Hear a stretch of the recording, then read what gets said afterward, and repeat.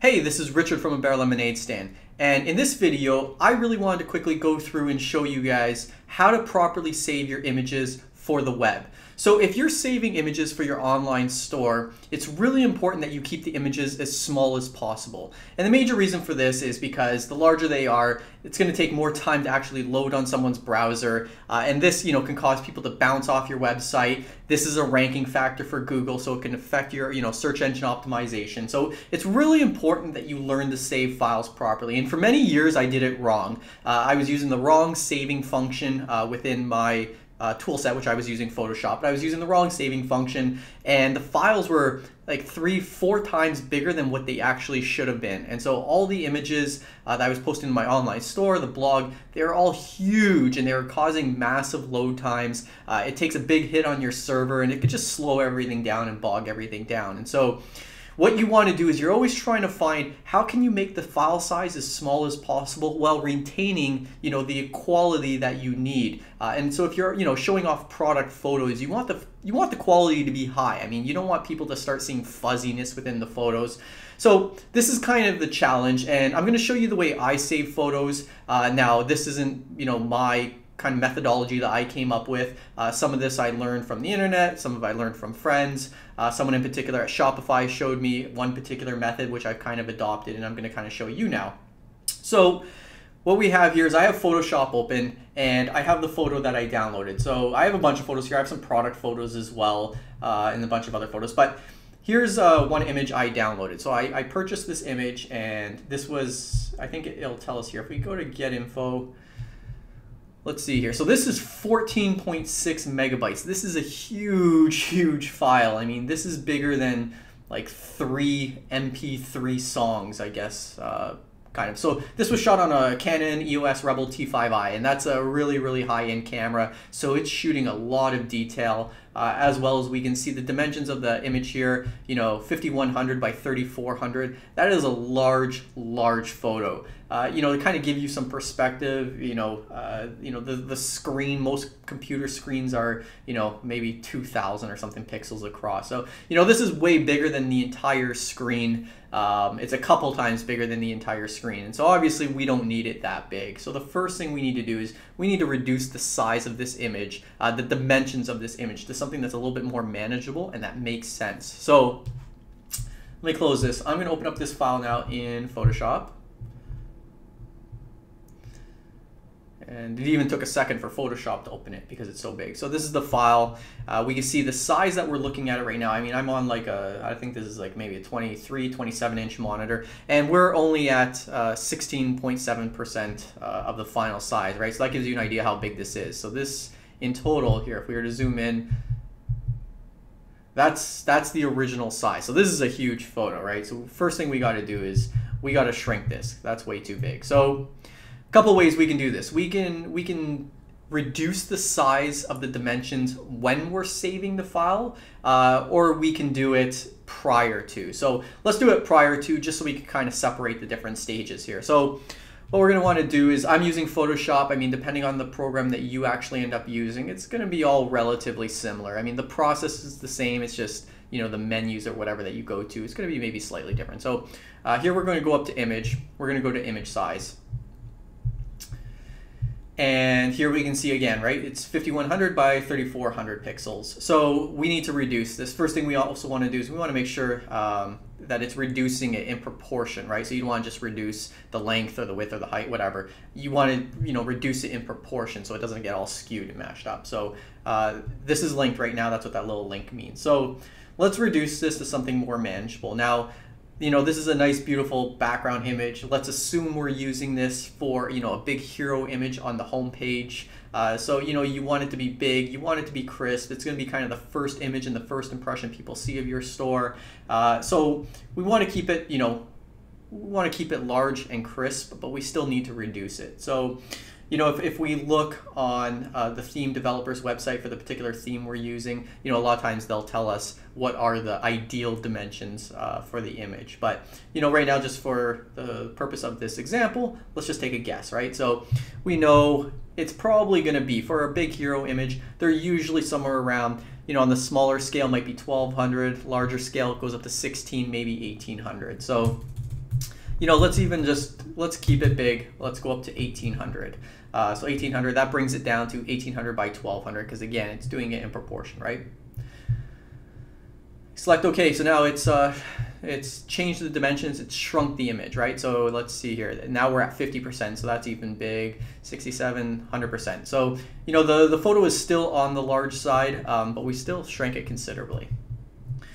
So now we have the image shrunk. That right there is going to reduce the actual file size significantly, but we can do more. So in Photoshop, Photoshop has this command. It's called Save for Web. Now they've started changing the software and they've made their regular save better. It used to be that if you just went here and you went to save, this would still create a rather large file size for you. And this is what I was doing for a long time. And so this was the way to actually save it. Going to Save for Web was the actual way to save it for online use, and that would kind of conserve a lot of the extra sizing in the file. And so they've changed that. Now they've made this a lot better. By habit, I still use the Save for Web command, and that's why they keep it, is because people still by habit use this. So you want to make sure that you are, whatever software you're using, whatever app you're using, you want to make sure that you are just using a command where it's meant for saving for the web. If you have any sort of options, saving for print, saving for web, make sure you always save for web. That's really important. So we're going to go to Save for Web. So that's going to bring up this dialog here, and it looks a little bit intimidating. For the most part, there's only a couple of settings you really need to adjust for this. So first things first, we need to select whether or not we want to save this as a JPEG or a PNG, a GIF, or WPMP, which, to be honest with you, I've never even heard of. So ultimately, this is a big, large, beautiful photograph. There's lots of colors in here. I mean, probably within this photograph, there are probably thousands, maybe even millions of colors with all the different shades. So JPEG is the best file type for any sort of photographs or any sort of complex image with a lot of shadows, with a lot of different tones in it. JPEG produces relatively small file sizes, but still allows you to display millions of colors. And so that's important for photographs. So if it's any sort of photograph, you're going to want to save it as JPEG. Traditionally online, JPEG is going to be kind of the standard that you go with.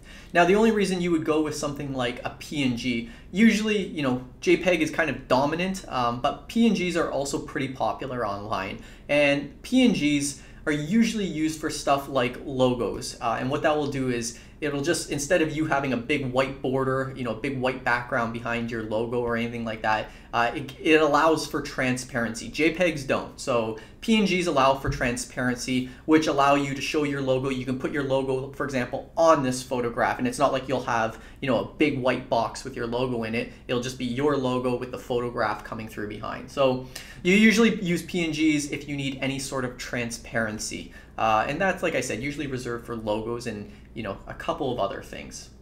So again, though, we're doing a photograph, millions of colors, we really have to use a JPEG, and it's a really good option ultimately. So we've selected JPEG. Now we can select here the quality in which we want to save it at. So it kind of has a scale here: low, medium, high, very high, maximum. Now you can play around with this and you can watch for the results actually here. You can zoom in a little bit more if you want to really kind of get into the results to see what it's doing. So let's just look at some color here, some of the leaves. And you can see if we go down to low, I don't know if you can see on the recording here, but if we go down to low, you can see things get a little bit fuzzier. You can see the edges around, where there's high contrast around these tomatoes. It gets really fuzzy and gets a little bit grainy. So low is not good. I probably wouldn't go with low for a really important image like this. And you can see, let me just switch back to maximum, and you can see how much more it's sharpened up there. So traditionally, I'd say that high is usually a pretty safe bet for most images and for most people's needs. And that's usually kind of my default go-to. So I'll click on high, and that will automatically adjust the quality over here. You can kind of fine-tune it if you want. Really, there's no need though. You just basically need to select from this sort of drop down here. So high is usually a pretty safe bet. I usually go with that. And if we look down here, this is going to tell us how big the file size is going to be. So it's telling us a JPEG, and if we save it at high, it's going to go down to 560K. So we've now you know, this was 14 megabytes before. We reduced the dimensions, and let's just actually go back to max. If we go back to maximum, so just reducing the dimensions of the image, the overall size of the image, it went from 14 megabytes down to 2 megabytes, 2.3 megabytes. So we've already done tremendous amount of work. But again, right, that's on maximum. We can get it even smaller. So online, you're gonna want, for most images, you're gonna wanna keep them, like an image like this, I wouldn't wanna see it go really any higher than maybe 500 or 600K. That starts to get, you know, pretty heavy. If people have slower connections, it's gonna take long for it to load potentially. And so we want to kind of try and get it down to maybe 500-600K, I'd say. So let's go to high and see what high does. So high is pretty good, right? We're bringing it down now to 560K. And that's kind of where we want to be. If we can get it even lower, that would be good. But at that point, we're probably going to be sacrificing some of the quality here. And because this, I would consider this to be an important image. If it's going on the homepage, it's going to be the first thing that people see. I think I'm pretty happy here. So we can also see down here, this is the option where you had to reduce the dimensions of the image while you're saving it. Now we've already done that, but you can see down here, if we were to adjust it again, let's, instead of the width being 1800, let's go to 1200 and let's see how that changes the file size.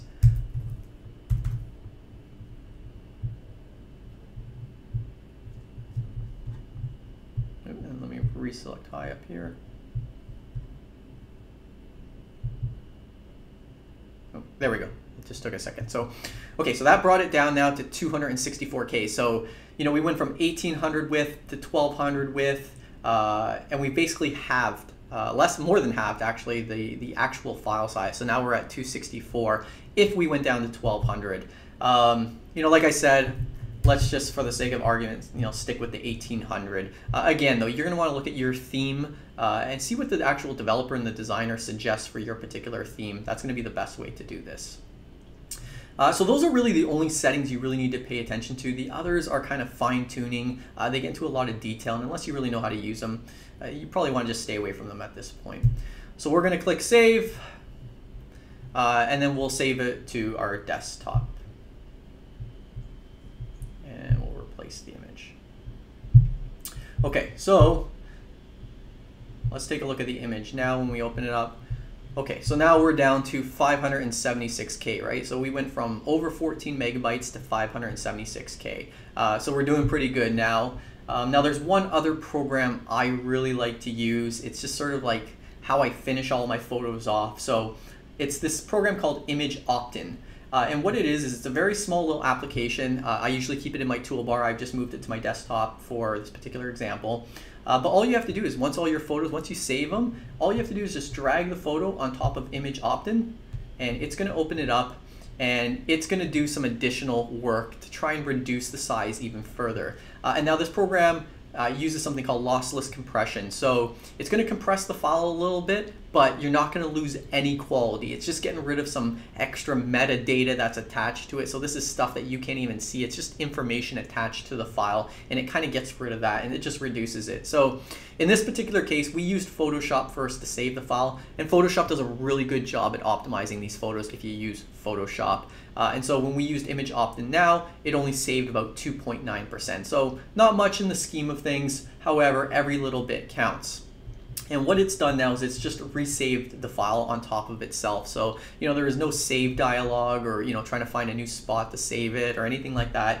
Just drag and drop, and it just reduces the size a little bit more. So depending on what program you use, like I said, we used Photoshop here, and Photoshop's really good at optimizing. But here's an example of some other photos. So let me just,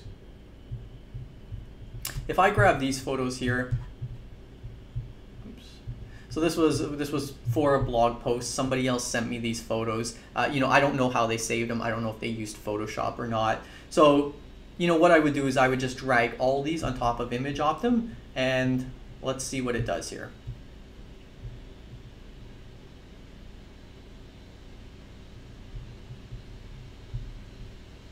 Just working on a couple more files. There we go. So here we can see for these particular files, we saved a lot of space actually. So, you know, 19, 34, 32, 32, 23, 79%, 46%, 43, 52, right? So you can see, you know, the first photo, we already kind of optimized it through Photoshop, only saved 3%, not a big deal probably. But that's why I wanted to show you other photos, depending on, you know, where you get the photos from, how they save them, or what program you even use to save them. You could actually get massive savings by using this tiny little app called Image Opt-in. So it's now resaved all these down here. It'll tell you, look, it saved 1.2 megabytes of 5.6 megabytes, and it's about 30% per file that it saved. So this did a really good job on these files. So that's exactly what I would do. That's my process. These files now are ready to upload.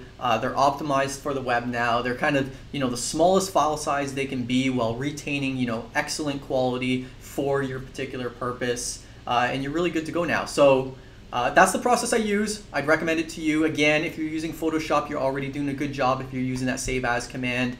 You know, if you're not using Photoshop, I know a lot of people don't feel comfortable with Photoshop. It can be pretty confusing off the top. So at the very least, you want to make sure that you at least download Image Opt-in. And there's a couple of others that were mentioned in the blog post that you can check out as well. But this is just such a small, easy, and free app that every single photo that you ever post to your website, to your blog, to your online store, you should at least run it through Image Opt-in first. It's going to save you a lot of space. It's going to make your pages just load a lot quicker.